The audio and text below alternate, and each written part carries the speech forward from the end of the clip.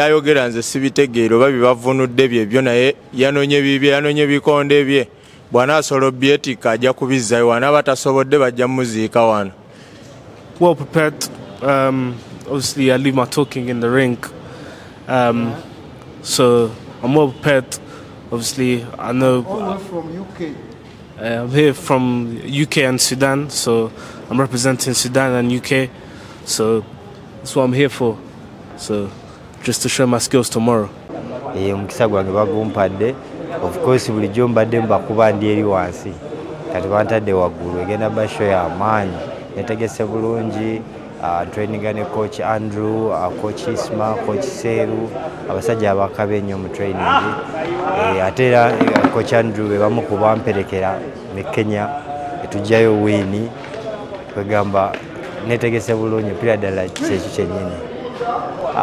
Opponent namulabye style gye tugenda okukozesa tugenda sooka tukozesemu ku distance tugenda sooka tukozesa sectional style ya Floyd gye tugenda okukozesa.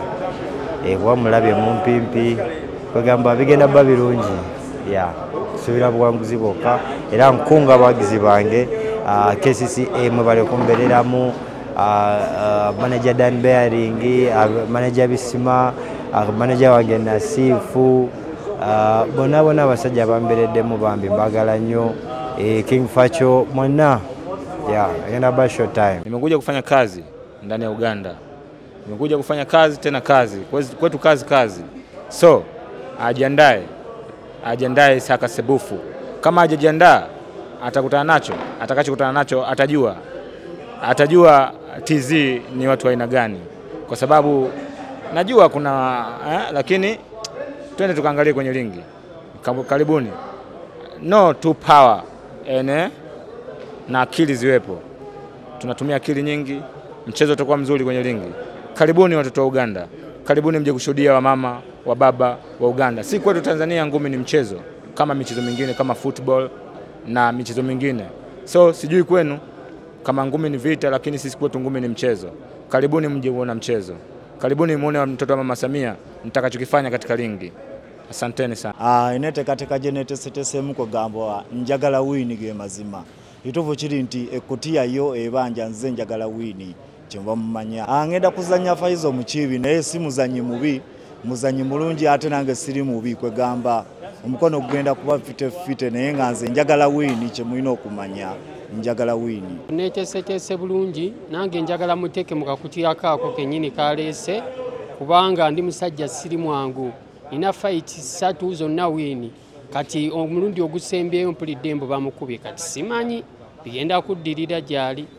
Katulinde tulabe nze namu ku bwongo sibe bano ba King Kongo babadde nga ajja kuba abatayina mu bwongo simanga ba Jose Spiso omusajja amaze ebbanga takola na training gojjango omukuba sigenda bikkiriza mwekiri mukama wange nkoma omiguwe mabega kawo mbali nakagivaamu manyi tuli kujja ne the world champion nga owulira bakugamba so onakolwa omukaga uno kasita kubona omusajja omunakanya tugenda kuba tuddamu kuzanya musipi gwa Commonwealth waba tomata bange bwate bwe yaŋŋamba so njagala mukubona abatalabanga ku kko abaŋŋamba biki mujemala ebikonde ku luno bannange saga kuddamu bagamba biki so omuntu guno ndi mukambwe nnyo tuli myaka gyaffe gyengini mujemala ebikonde ebinyuma dancing master abalaba ku Sugale abalaba ku Muhammad Ali Leo na mpita Bruce de because tuzanya binyuma sikali yo action packet njumale ku bikonde binyuma bane tukubatiyo mutunga wetu zinamu ngakulwanja baleta mwena muje mu bungi maganya katuna bampero mukisa abasajja ngao manyi East African Community peto gitwala so kati munakenyo ba mu Tanzania ba muki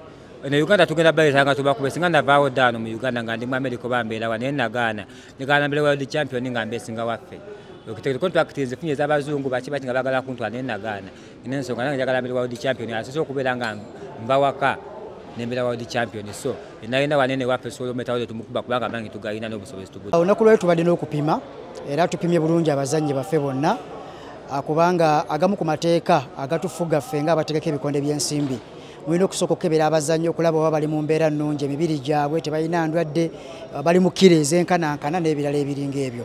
So olunaku lwali tukikoze bulungi era fight 13 oba enwana 13 ze tugenda okuba nazo olunaku lw'enkya.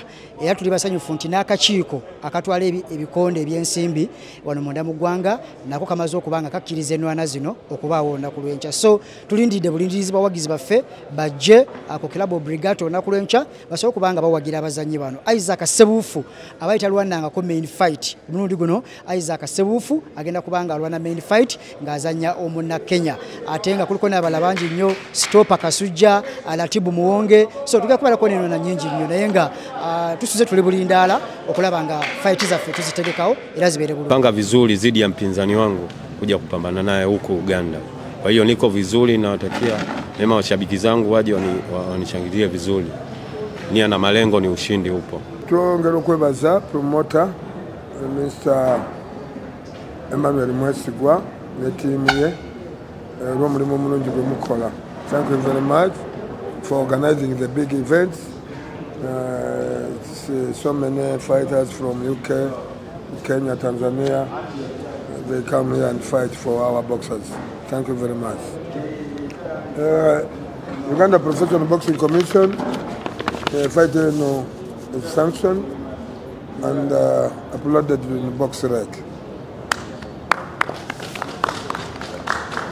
So the commission is going to send the technical people to come for officiate this fight tomorrow and to get the results and send it to the box rec. So the fight is sanctioned and everyone come in big number to watch the good fighters like Latibu champion Ssebufu and Kasujja. That's our big fighters in this country. I think everyone wants to see those boxers the fighting. So we are welcome for the boxers who come from outside the country, Akbai and Dili, from UK, Sudan, and from Tanzania, our brothers from Tanzania and Kenya, headed by my brother, Yazidi. Yazidi has been with us for a long time. He's been before the Foxers. Now it is a trainer and matchmaker of the fighters from Tanzania. Thank you very much for the job you're doing in Tanzania. The commission can help you anything you want. So we are going for the weighing in. The boxers must have a boxing license, medical, and the contract, fight contracts. Every boxer come on the weighing in, the scale, come with those 3: contract, medical, and the license. So this is the time for weighing in, sir. Thank you very much.